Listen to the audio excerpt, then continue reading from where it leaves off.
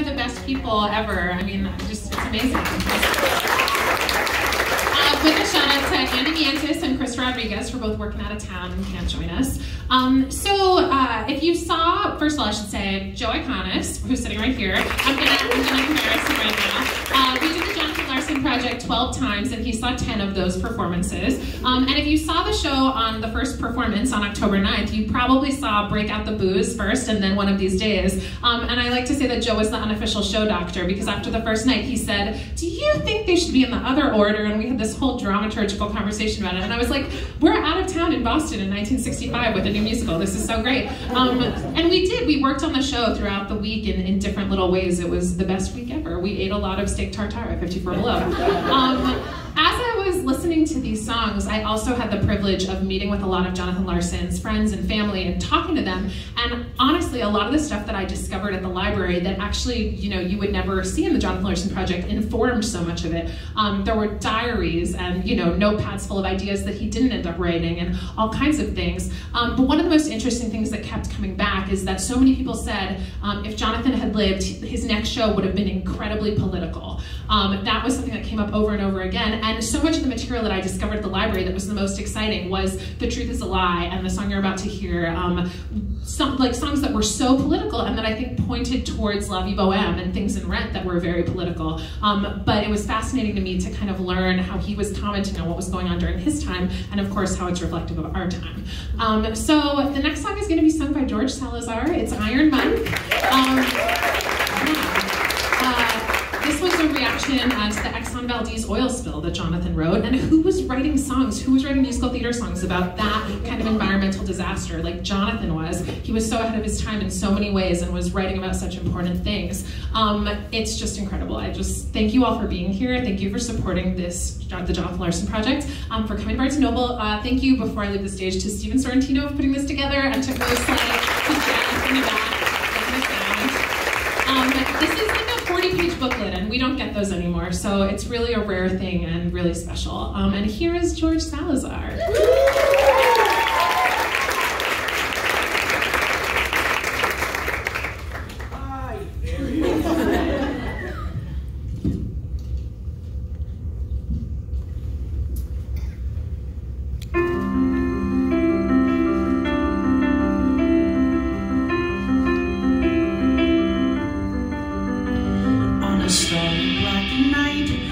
Base of Mount Hogan, beyond Horsetail Creek and Anderson Bay. From the port of Valdez, sailed a ship bound for Long Beach, over 1 million barrels of crude stowed away.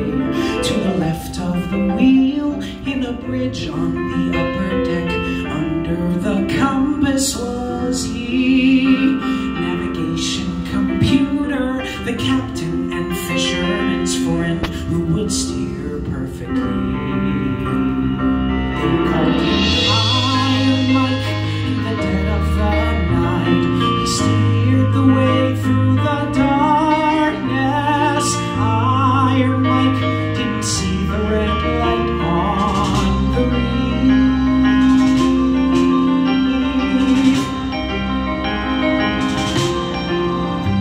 Now the skipper had 20 years sailing with Exxon. He'd been known to throw back 1 or 2. Yet no one thought twice when he set autopilot and retired below with the crew. From the 2 a.m. stillness came the cry of the third mate, "Someone better go wake up the chief." Yet by then it was too late. The starboard tanks had 12-foot gashes cut out by Iron Mike in the dead of the night, he steered the way through the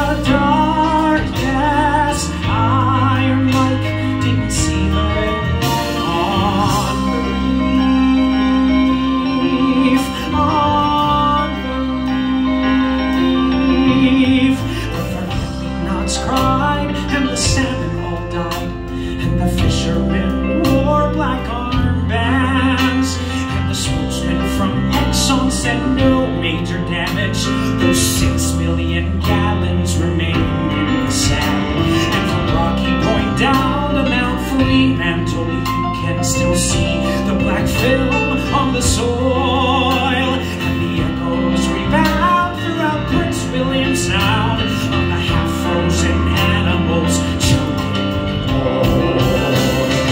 Iron Mike, in the dead of the night, he steered the way through the darkness. Iron Mike didn't see the red light on the reef. Who's at the helm of this ship of state? We're in for some rough navigation. We have the power, the hour is late. Gotta get tough and clean up the nation.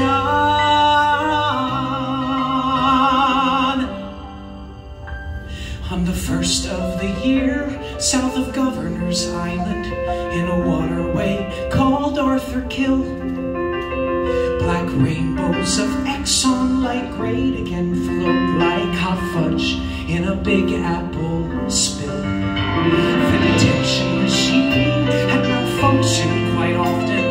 Repair procedures so hard to enforce. And down on Crawls Island the cleanup begins, and the horror continues till we join our course. Iron Mike, it's the dead of the night. We can steer the way through the darkness. Iron Mike, we'll see the light for relief, for relief, for relief.